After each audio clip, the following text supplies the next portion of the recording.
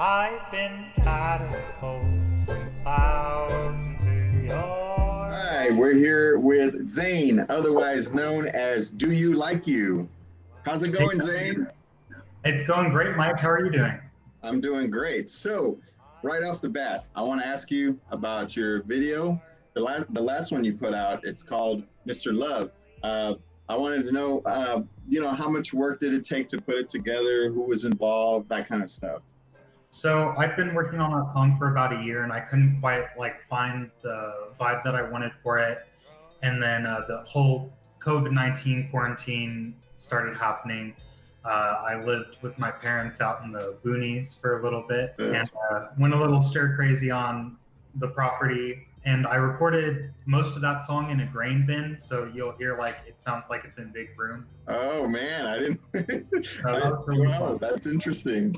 And you can actually see that grain bin in the beginning of the music video. That's what my friend Adriana or Dron Garcia, you can see her coming out of it in the beginning of the video. It's pretty cool. But I asked her to be in the video because she had posted a pic and I loved the look, and I was like, let's roll with it. Yeah, well, it looks great, man. Yeah, this whole time I thought you just were running a bunch of stuff through Ableton or something like that, but that's cool that it's the actual acoustic sound from the bin. I like incorporating realistic sounds and human error into my music to where it's not everything's perfect. I like the naturalness of that's how that specific room sounds. You're never going to hear that anywhere else.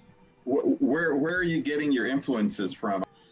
Some big influences for me, I'd have to say, are like St. Vincent, Big Thief, The Irons. They're a local band here in Austin. They're pretty cool.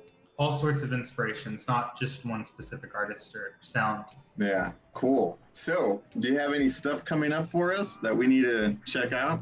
I do. I have an album that's about to drop here in about 2 weeks. Check that out. It'll be called Infinity Can Wait. You'll see that on my social medias. And then I have a Valentine's Day EP in the works already. So I'm already about halfway done with that project. That one's coming in a lot smoother than the album did. But yeah, I've been working on this album for about 2 years now, and it's finally about to drop. And I'm really excited for it. Man, I'm really glad to catch up with you again. You're doing so much stuff. So I just wish you all the luck in the world. Thank you so much, Mike.